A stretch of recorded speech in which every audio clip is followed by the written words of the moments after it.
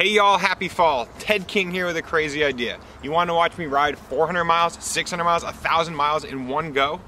Here's how it's going to be. This is the 10th anniversary of the King Challenge, a ride that benefits the Krempels Center, an organization benefiting adults with brain injury, of which my father is a member after he suffered a stroke in 2003.